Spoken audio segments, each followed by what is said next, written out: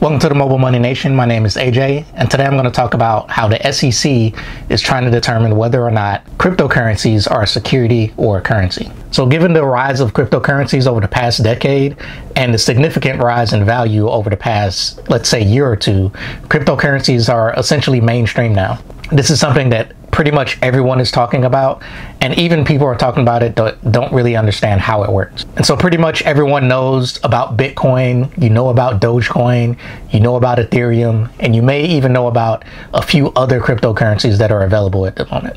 And you may also even know, especially if you watch my videos, that you can actually earn interest on some of your cryptocurrency holdings if you hold them with certain exchanges. And not only that, but if you were to use a stablecoin, which is essentially just like holding cash, where you pretty much don't have any risk and you can exchange it one for one stablecoin for $1 US, and you can earn up to 8% with some of the available exchanges, kind of like earning interest on your savings account. But with the actual savings accounts with, your typical big banks within the US, you're not earning even 1% with your savings account because interest rates are so low across the board. And so now even the average person who may not know a lot about different types of financial accounts, they're learning that you can actually own and hold cryptocurrency, or in this case, stablecoins, and get a high interest rate, way more than you could get with a traditional savings account or even an online savings account. And so with this rise in popularity, of course, there then comes scrutiny from the SEC and other government officials. They want to know how to handle this because this isn't, part of the traditional banking and financial system in the United States.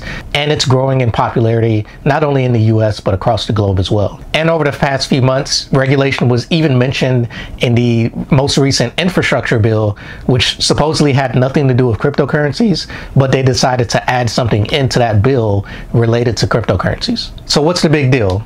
Well, most recently, Gary Gensler, who is the SEC chair, most recently discussed cryptocurrencies and mentioned them as being a security and not a currency in relation to Coinbase thinking of launching their own crypto lending product on their website. And so a statement from Gary Gensler where he said, the use of stablecoins on these platforms may facilitate those seeking to sidestep a host of public policy goals connected to our traditional banking and financial system, anti-money laundering, tax compliance, sanctions, and the like. And this was shortly after Coinbase talked about their plan to create their crypto lending product.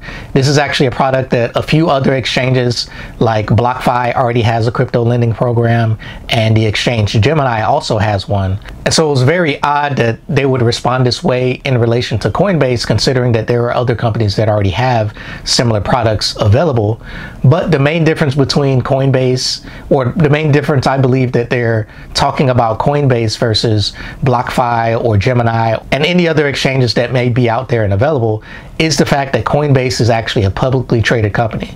And so, of course, as being a publicly traded company, the government officials will look at you with more scrutiny. They will pay more attention to you. You're definitely in the mainstream because you are a publicly traded company. But one of the interesting things is that you don't actually need to use one of these three companies or what they call centralized exchanges.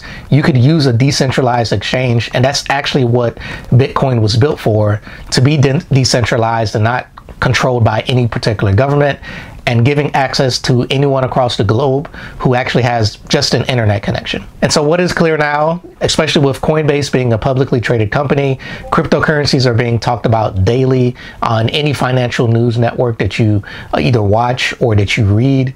And even, your bus driver, your taxi driver, your Uber driver, someone at the grocery store, everyone's pretty much talking about some form of cryptocurrency, whether because they saw it in the news or one of their friends told them about it, and talking about all the money that they've made, either from the growth of that cryptocurrency or from the interest that they're earning from holding any particular cryptocurrency. And so while Coinbase doesn't seem to be looking to avoid any specific regulation, they do want to be a part of the conversation when those specific regulations or those laws are written, and to make sure that those laws and regulations are spread across the board, and every business that deals with cryptocurrency has to deal with those same regulations that they only seem to be focused on with Coinbase at the moment. And so in my opinion, for those who are really within the DeFi or the decentralized finance movement, these regulations probably won't matter much because the whole point of Bitcoin and many other cryptocurrencies was to be separate from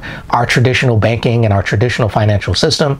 While some companies like Coinbase, Gemini, and BlockFi, and even other publicly traded companies who do not necessarily exchange Bitcoin, but may be holding Bitcoin just as a way to hold their cash instead of holding it in cash, which is losing value by the day just from inflation, while cryptocurrencies may be increasing in value or at the very least holding their value and are now being thought of as a way to hold the value of instead of holding it in cash, especially with the super low interest rates that we currently have in 2021. And so while currently the US dollar is the main currency, of course, in the US, it is also the main reserve currency throughout the globe. Some people believe that maybe one day Bitcoin or maybe even another currency will be that reserve currency. You can see in the news that recently the country of El Salvador has actually made it a legal currency, made Bitcoin specifically a legal currency in their country. And they purchased 400 Bitcoin valued at around $21 million back on September 6th of 2021. And so now it is official. It is a legal currency within their country. And I would assume that maybe in the future, other countries may adapt Bitcoin or other cryptocurrencies as a legal currency, or maybe even the national currency for their country.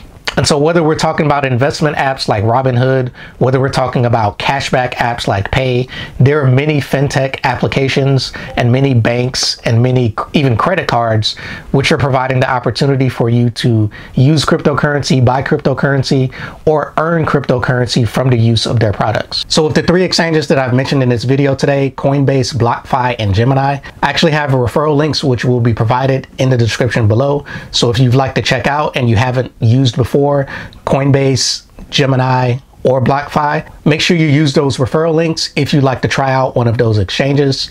With Coinbase, you'll get free Bitcoin when you sign up and spend at least $100 purchasing Bitcoin, and the same with Gemini as well. And I actually already have a review of BlockFi if you'd like to check that out. And I plan on making a review video of Coinbase as well as Gemini in the near future. And so given this information, what are your thoughts on the SEC's view of Coinbase or of Bitcoin specifically as being a security and not a currency? If you are a current holder of any cryptocurrencies, are you using any exchanges that allow you to earn interest on your holdings? And if so, what specific exchange do you like to use, whether it's one of the three I mentioned or maybe another centralized or decentralized exchange? And in addition, do you see any other countries like El Salvador taking Bitcoin or another cryptocurrency and making that their either national currency or just making it an official currency within their country? And if so, what country do you think will be next? And so I'd love to see everyone's thoughts in the comments below. So make sure you leave a comment answering one of those questions. All right, thanks for taking the time out of your day to watch this video. I really appreciate it. If you're not a current member of the Mobile Money Nation, all you need to do is hit the subscribe button down below, hit the like button because you really like this video, and also hit the notification bell so you'll be notified the next time I create a video just like this. All right, thanks for watching. Have a great day.